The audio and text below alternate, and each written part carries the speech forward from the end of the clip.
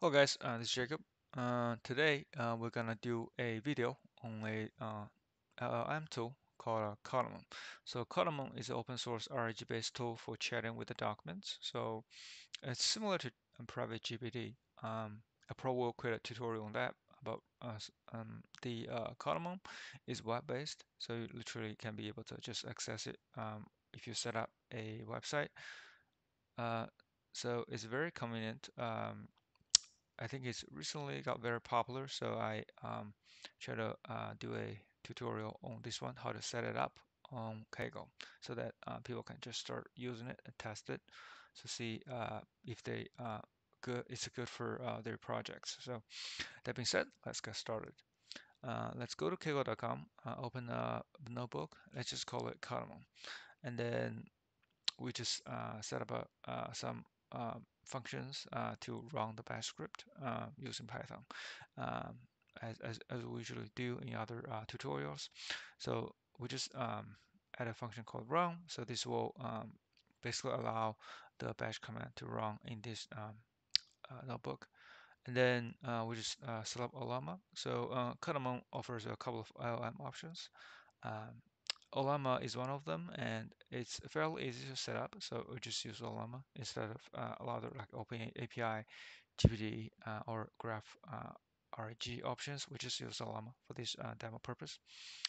And after that, we just make sure that we use supervisor to make Olama run more stable, because sometimes the Kaggle um, is not very friendly with the backend process of Olama.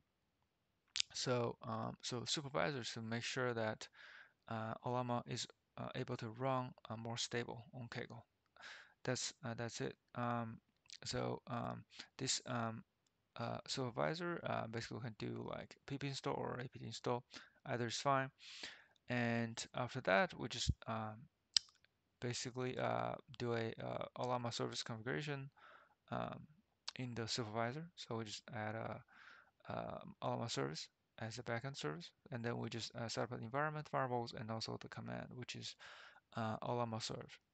This is very similar if you run the bash command without all the supervisor and notebooks. So this is basically a default Alma um, command to actually set up the Alma server. And after that, we just set auto start equals true, auto restart equals to true, and so this will actually um, restart if there's an issue with Llama on Kaggle. And also we log the logs so we can check what's going on with the Llama server. So um, this is basically a supervisor setup for Llama on Kaggle, or maybe Collab, but so this is actually tested on Kaggle, so it works. And after that, we just check if the supervisor is running. Of course, right now it wasn't running when we first installed supervisor. To start supervisor, we have to run a supervisor start and check the status, and then we have to run a supervisor cuddle to actually do reload, reread, or update if there's update in the configurations. Um, so we can check the log to basically see if the Olama is actually starting.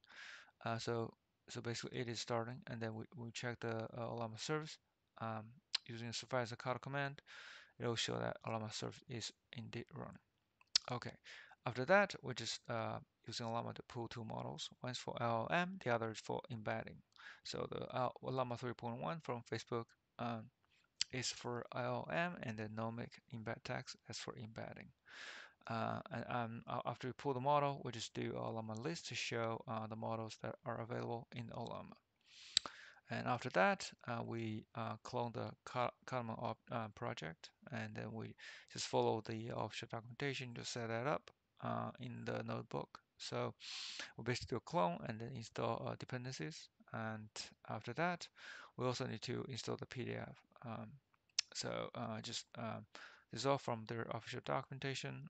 Just create a directory under libs. It's a libs KTM, and SS pre-built. So after we create the directory, we go to the directory, and then we just download the Mozilla PDF.js. and we just do unzip, and that's it. So I think finally we have to just set up the environment variables, and I think the default might be okay, but I just do a little bit change, just using the local model as llama 3.1 instead of llama 3.1 AB.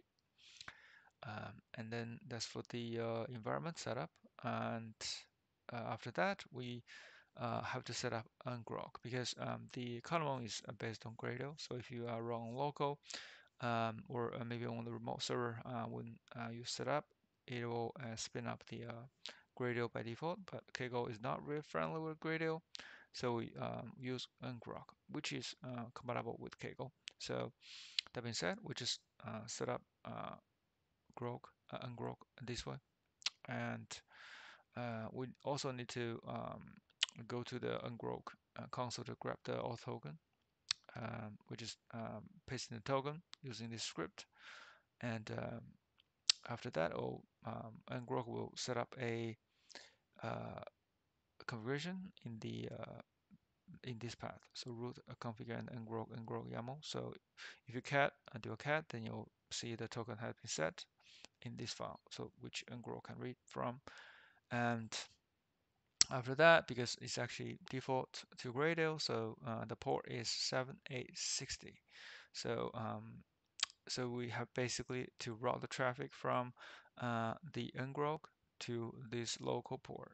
To do that, we just use ungrok and then basically do an ungrok connect. So basically, ungrok will connect to the local port, a local port on the notebook as 7860. And after that, ungrok basically will just check the port if it's available on the local notebook. So this is the public URL. It's very similar to Gradle, and just basically route the traffic from public traffic to a local address and port. So um, the basically will show this link a little bit, and the last step is just basically make sure that the Gradle link is turned off, because Gradle is not very stable with Kaggle, so we just turn the share to false, so it'll basically only spin up the service and does not provide the Gradle public URL. So uh, once we just write this app.py file, uh, and then we basically just run the python.app.py, and we're good to go. So after you run the python.app.py, this is also from their official documentation. After you run that, it will run a local URL, uh, basically on this port. So it's 7860. So this 7860. So this is where the ungrok is listening. So after you spin up the this instance for the Kotaemon instance, then you can just click the link here that we generated earlier using ngrok. So it will be able to access the service on the notebook. So let's go to this link, which I also prepared here. So we just go to this link. This is basically a temporary link for folks to test. So just go to this link and then use the official login from their GitHub repo. Just I think you can scroll down, and then the login they specified in here. So yeah, the default username just add admin, just use that to log it in. So able to I just start chatting with the uh, Kotaemon service, so which is using Llama and Llama models in this case. And then you can check the files. You can just upload whatever documents and you basically want to talk to. And on the resources tab, you can just go to LLM to pick the default one. So now we actually pick Llama. So you basically just click that, and you can see that basically it's running on local. And then there's basically a default configuration, and you can also run a test and to see if that works. And also you can run embeddings. Basically, we also use Llama as default. You can click that to set it as default.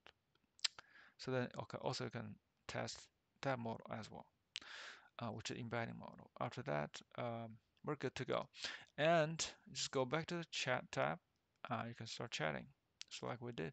So if you want to upload more documents, you can just click drop file, just click here, and then just drop the documentation, and you can start chatting. Okay, so that's about it. So that's basically a quick uh, overview of this Kotaemon RAG-based open source tool for the document analysis and chatting with documents. So hopefully this is helpful. And if you like this video, please subscribe to support the channel. And thank you so much. And see you in the next one.